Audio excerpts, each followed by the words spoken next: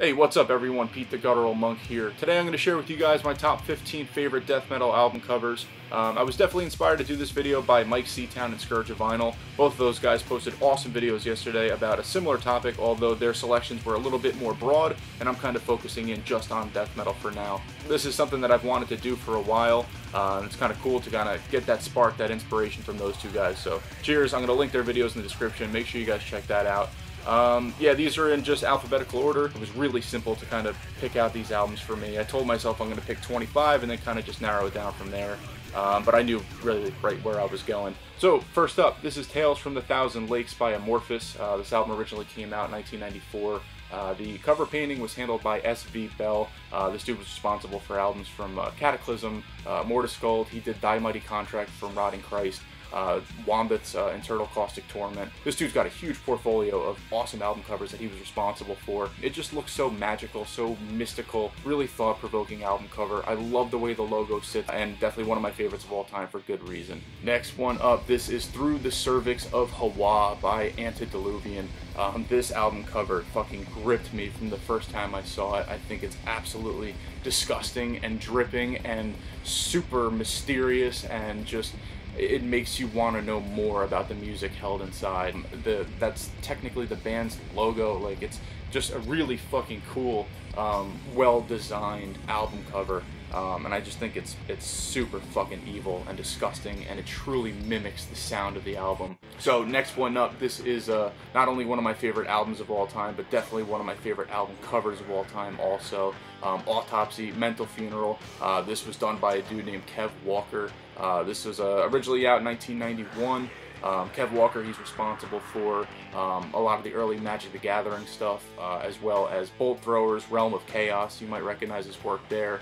But this album cover truly mimics the sound of Mental Funeral.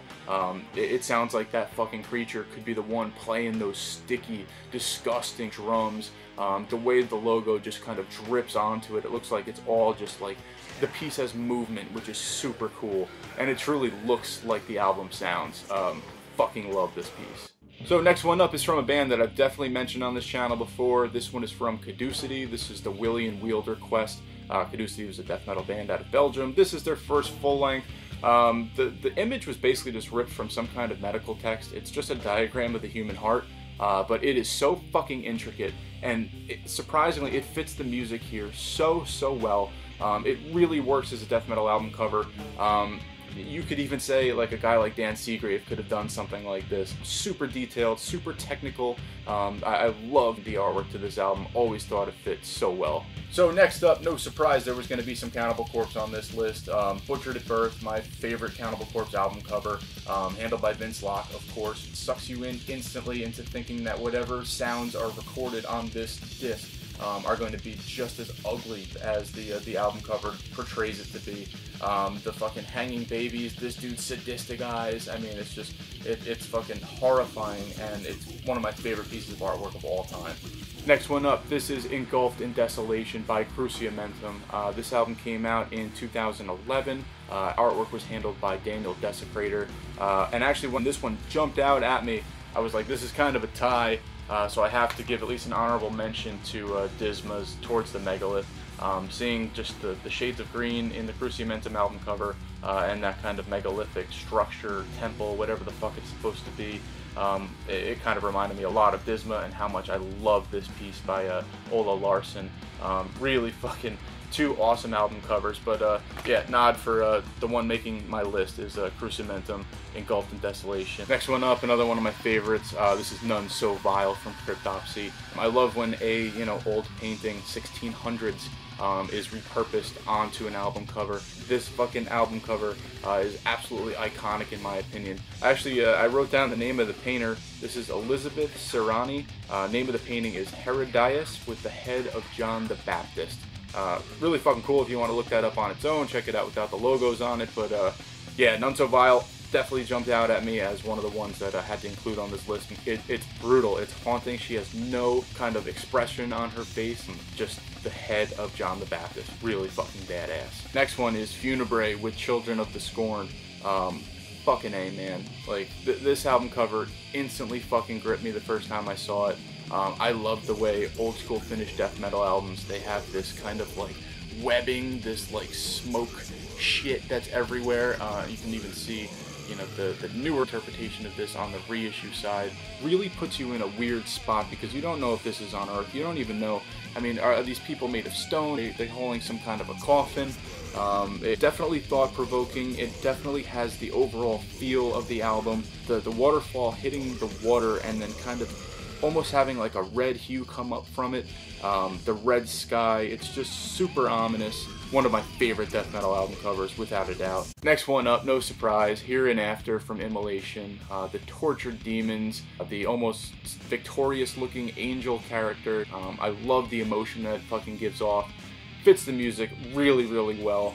And this was handled by Andreas Marschall. This dude was responsible for all the 90s Blind Guardian stuff, all the 90s Hammerfall stuff. Fantastic artist. So from Immolation's catalog, aside from this album, he was also responsible for Dawn of Possession, Failures for Gods, Close to a World Below, Unholy Cult.